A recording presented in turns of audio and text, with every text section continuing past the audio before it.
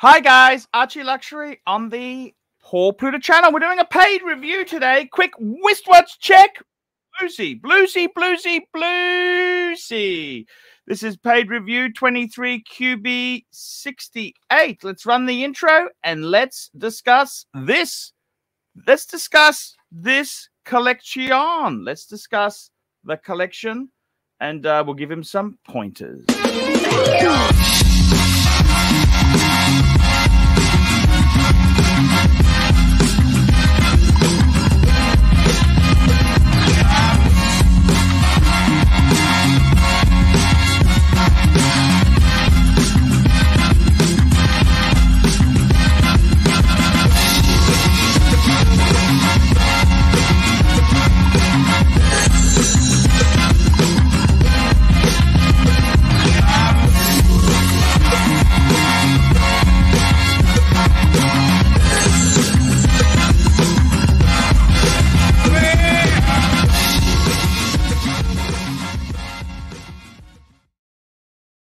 Hey guys, ArchieLuxury here on the ArchieLuxury channel. Guys, have I got a paid review today? We love our paid reviews. We like to discuss the collections, and I've got a collection here to review. I got a collection here to review, and I got to tell you guys, if you guys want a review, I'm here for you guys there. I do the paid reviews. It's a big part of my my channel, the paid watch reviews. This has just come in. This is from, I don't know how to pronounce his name, Etienne. And hey, why not? Let's have a bit of a look and see what pieces he has in his collection there. So I've got some pieces here. We've got a bit of a story. Let's have a look and see what we've got here. He says to me, "Hello, Archie. Please don't mention my name. Just don't mention my full name. Just call me Etienne. First, sorry for my bad English. I'm half French and half German. I'm currently studying mechanical engineering in Munich. I know you don't like Germans." Hey, I love Germans. No. That's just some shtick. I actually love the Germans.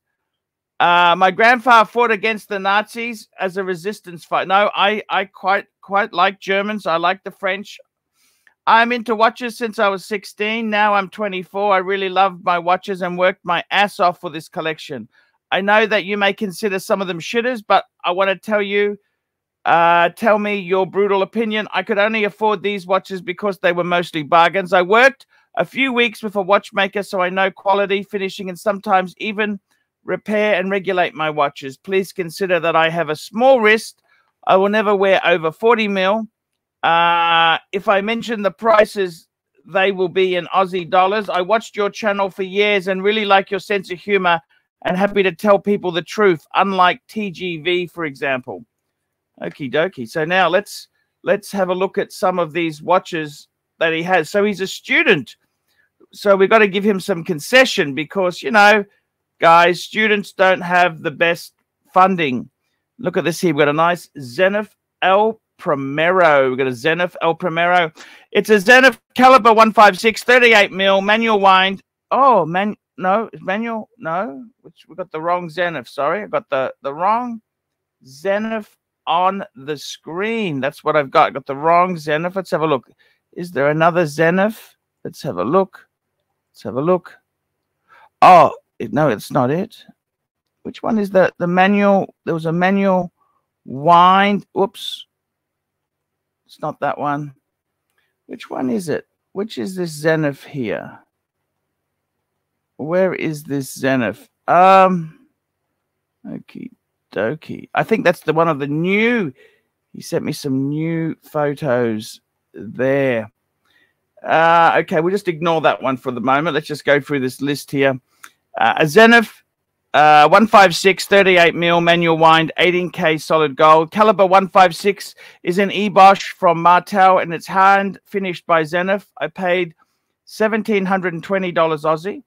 Next piece is a Rolex. Rolex, please. Yes, let's get the Rolex, please. It's a Rolex. Let's get this Rolex, please. Did he send me a pic of this Rolex? Okay, it's a Rolex 6694. I still have the original bracelet. Yeah, 6694. Fantastic. He's got a 6694. My first goal was to buy a Datejust 36, but as I saw as I saw this Rolex, I needed to buy because it's pretty rare, because it has no precision on the dial. It's pretty difficult for me to find one with original tritium dial. I bought it 2 years ago. It's very precise and still waterproof. I paid 3,680 Australian. Shit, you know, I remember when these were under $1,000 Aussie. Jesus, but you know, it's a 6694 manual wind. These were the most popular watch in Hong Kong and Singapore in the 80s. Okay, the next piece he's got a Horsham 38mm chronograph. I know nobody knows this brand, but I bought it because of the famous Valjoux 23 caliber. Okie dokie. Let's see if we can find that on the screen. The Horsham. Where is this? This Horsham. Where the hell is this thing? Oh, that's the Horsham there. Okay, the Horsham. Okay. Actually, it's very funky 70s kind of one of these no-name sort of generic Swiss from the time. I know nobody knows the brand, but I bought it because the famous Valjoux 24. It's pretty well finished in this watch, and the funny thing is that you can get the exact same vintage watch by Hoya. This caliber was used as a base for Patek, Vacheron.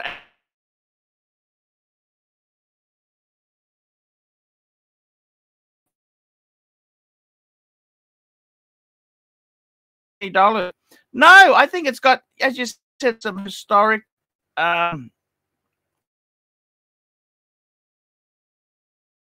Next, he's got an Audemars Piguet. Oh, sorry, this. Whoops. Let's go back to that. Next to the Horsham, that's the Oyster Date. That's the Oyster Date Rolex we were talking about before. 34 mil. Yeah, that's not bad for a student to have. That's a nice little watch. Next piece is the Audemars Piguet, 30 by 36 extra 18K gold with sapphire crystal. So let's just get this one up. No, that's not it. Which one is it? Which one is this? That's it there. That's it there. That's the AP. These are a bargain. I really like it as a dress watch. It has the famous 2001 caliber and a new old stock alligator strap. I think it's from the, no, I'd say 80s. That's 80s. 80s. I paid 2,400 Aussie. Well, look. Where are you going to get it? That's an absolute, look, it's very retro.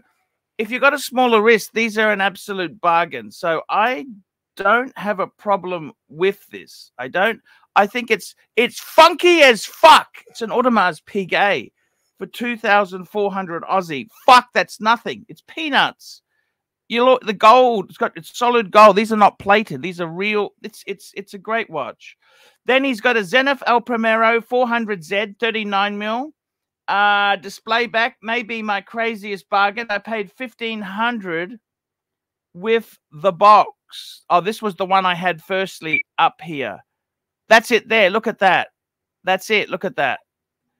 It's a bargain. A bargain. Look at that. That's a cool watch. Cool watch. Got, look at that. He's moving. Look at that. Look at that, guys. Look at this. It's what a nice. I actually like it. Very, very cool watch there. Very, very nice. Very nice watch to have indeed there. Okay, so let's have a look here. So he's got an Omega 330T2 33 mil manual wind.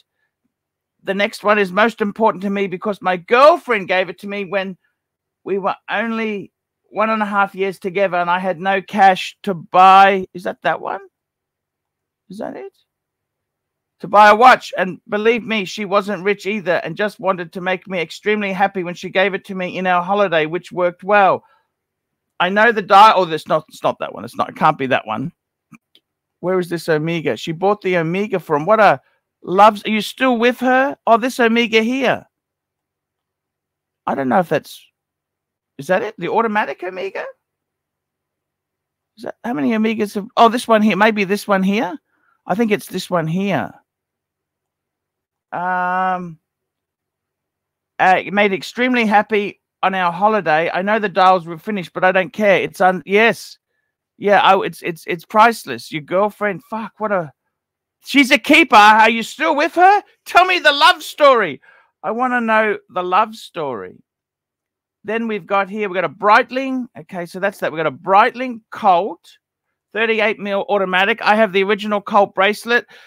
Not much to say about it. It's reliable, cheap to service, and it uses an ETA movement. When I use it on vacation because I also travel in poorer countries, it's suitable for diving as I'm a passionate diver. They once stole a watch from me, and the maximum my travel insurance is $3,000 US. I'm planning to either sell this one or the Omega Seamaster 300. I need your advice. I paid $1,600 for the Colt. Pretty good that there. Pretty good that. Then we've got a Longines 49mm 14. Now, we've seen this come up a few times here. This was the pocket watch. Look at this pocket watch. Beautiful. It's a beautiful pocket watch. 39mm 14K solid gold pocket watch. Very beautiful caliber, as you can see. Let's have a look here. The caliber. Look at that. It's beautiful. I bought it because the quality of these old Longines is amazing. It's really sad to see what happened to Longines and their craftsmanship. I bought it in non-working condition and serviced it myself because it's easier, because the parts are bigger than with wristwatches. Oh, he's learning the craft. It was in new old stock condition. It's 100 years old, and there was never a watchmaker that touched it after it left the factory. The only reason it didn't work was because the oil hardened. I paid a ridiculous $750. That's so cheap. So cheap. What a beautiful story. There's an Omega tree saw, 34mm, 18K solid gold. I bought it new old stock with box. It has a screw down crown. The movement's untouched. I really love the patina. Everything is original about it.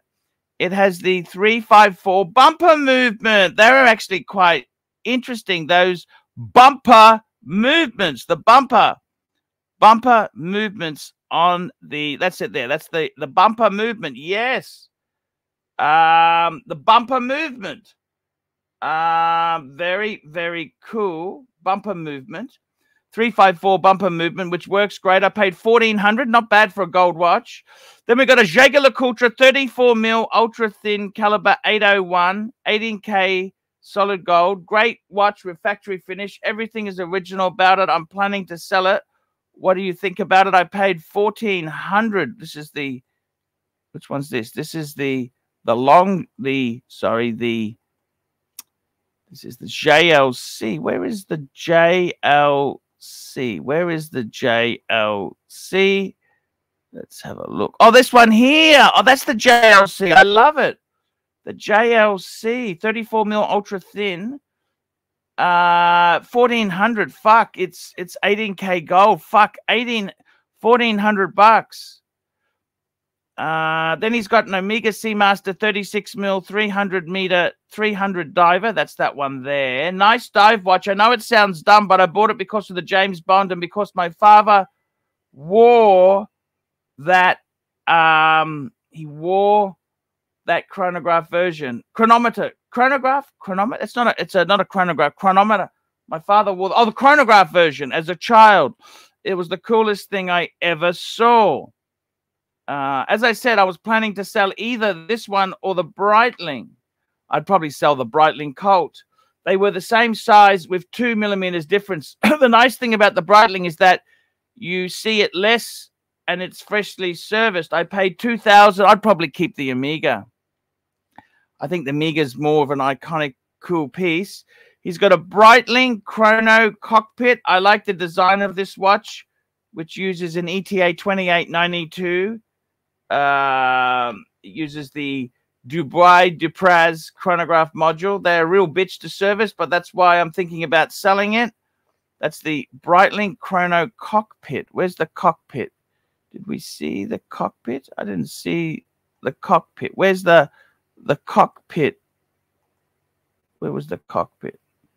Did I see that? Where was it? Where was it? Did I see this cockpit? Where was it? Where's the Breitling? It was the cockpit one. No, I didn't see that. Okay. He's selling $1,700. What do you think I should buy next? I'm thinking about an Omega 320 chronograph dress watch in 18K solid gold. I think they may rise in price. I can get a mint one for $4,300. I hope they're not too much questions for you, Arch. You are my favorite, one of my favorite YouTubers. Keep up the good work. Sorry for my bad English. Wow, I got to tell you, what a collection there. I love it. You're a young guy in the hobby, enjoying yourself. Man, what more? I love the pocket watch. I love the AP. Man, I love it all. You've got some really great pieces.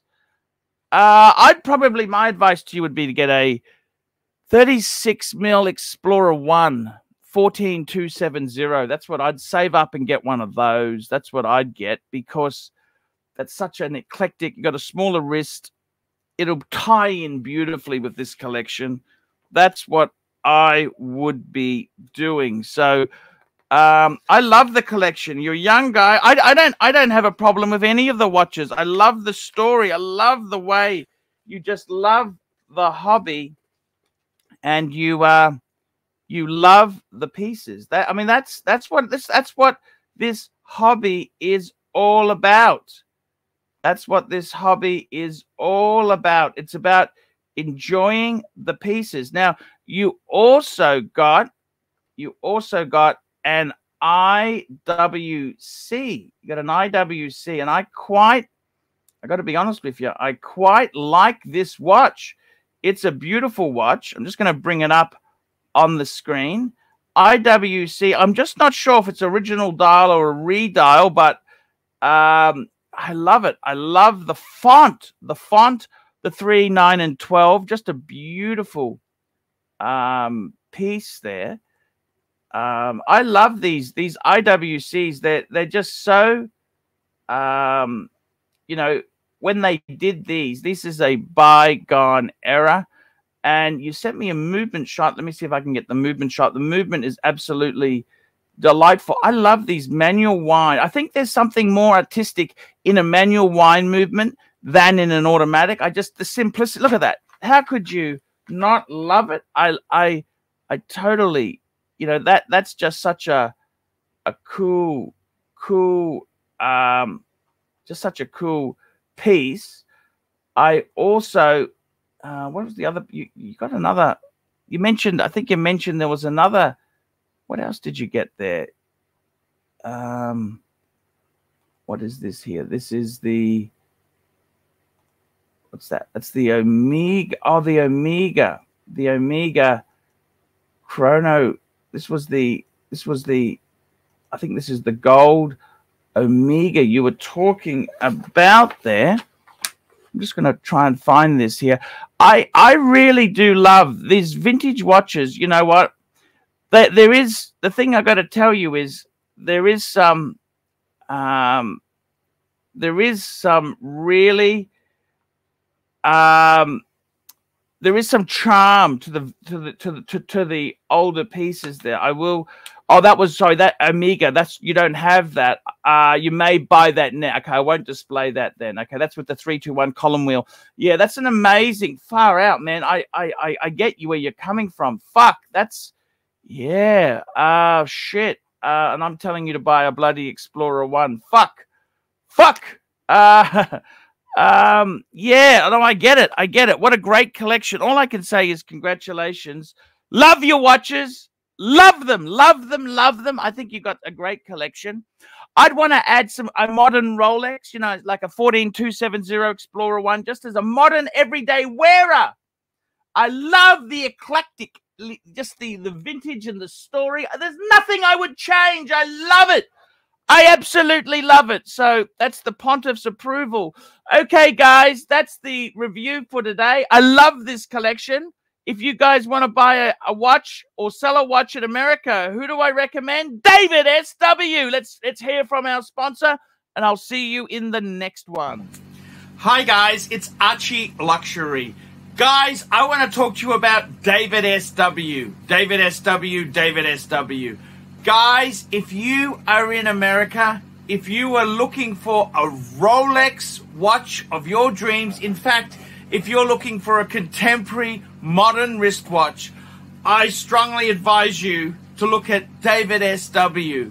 Guys, don't play the dealer games.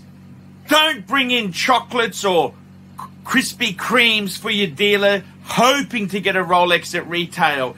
It's futile. Please, guys, save your dignity. Keep some pride. Go to David SW. I would highly recommend David SW, David SW. If you're in America and you're looking for a watch, go to David SW, David SW, David SW.